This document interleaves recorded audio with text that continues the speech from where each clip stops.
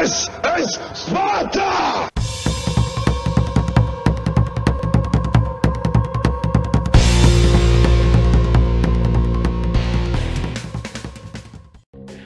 Hello everybody and welcome back to World of Tanks. My name is Spartan Elite 43 and tonight we got some good playing from me and a Patton with Terror, and he's in his Patton, and we're gonna go tear up Comarin. Something like that. Anyway, what I want to bring up is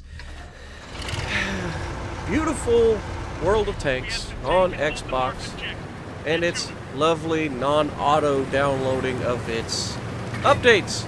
So yes, so while I'm at work today, it would have been great if my Xbox would have done what it's supposed to do and download the new update for World of Tanks. However, it didn't happen. Why didn't it happen, Spartan? Yeah, I'm just lucky. No, for some reason, I don't know if this happens for everybody, but for some reason, my Xbox doesn't update World of Tanks until I actually click to start playing it, which is absolutely ingenious if I do say so myself. Hey, I just got home, I want to play the new update. Click, you need to update 3.4 gigabytes. Ouch! When you've got slow internet, you see gigabytes, you immediately assume you're done for the night. You're not playing. It's just one of those things. So I will definitely be getting the update while I go to work tomorrow. I'll start the update over the time I leave. But I just want to go over some of the update stuff. So Tier 10 light tanks, guys. Who's happy to hear about Tier 10 light tanks? Got a whole bunch of new tanks out there. We got the Batchat 12 ton, right? So that ought to be interesting. We've got the Hawk 12, T71, CMCD, the LTG, the Wizzy 132A, the T100 LT, the Sheridan, the Rheinmetall Panzerwagen, the AMX 13105, and the Wizzy 132-1. So there's a lot of new stuff going into this game, and it's going to be absolutely epic, because now you get to watch Tier 10 light tankers throw the tanks away. Woo! I mean, come on. How many good light tankers do you know? I mean, maybe you got some friends that are really good in them, but yeah, definitely, you know, it's a thing. Most light tankers do not have a clue what they're doing yet, and they just run out and die. Then again, that can be said for just about every tanker. Most tankers don't know what they're doing, they run out and they die. I've done it once or twice. Not gonna lie. You guys know I'm not the greatest. But some would beg to differ. Now, I told Terror he needed to get out of there, but he didn't listen. And him being the amazing player that he is, I'll give it to him. You know, maybe he can pull it up. I'm gonna do what I can. We get a shot into the ammo rack of the T-57 Heavy, and for whatever reason, he decides to give me the back of his tank, and I finish him off. So he's down. Now, we have got to hold this now. You can see Terror's already down. It sucks for him. It really does. He got to a forward position. Only problem was he really didn't have any help. I mean, I couldn't do much because everybody's spotting me. They've got an arty against me. Every time I crest this ridge line, I'm getting shot. Luckily, I'm just bouncing it off my turret at the moment. But he was not expecting their entire team to go down the right side, which is exactly what happened. Shot into the back of the ST-1. We're just taking what the enemy gives us here. I was hoping to get loaded in time, but it didn't happen, and shot into the Conqueror. Now, he's going to whip that thing around, and he's like, nah, you do not shoot at me.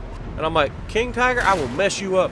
And then he shoots at me, a little 121 out in the distance. Conqueror's moving around doing, oh, that's a KV-4, and we missed. 121, I will mess your day up. You better stop. There's like 6 people right behind that 121, and they can't do something about him. Here I'm going to start breaking the building, because I'm tired of... Quit shooting at me. Just a matter... I mean, don't get me wrong, I'm Patton, you know, especially updated Patton. Awesome. Awesome turret. But yeah, so... what are you guys most happy about in the new update? I mean, I already went over the new light tanks that are in the game.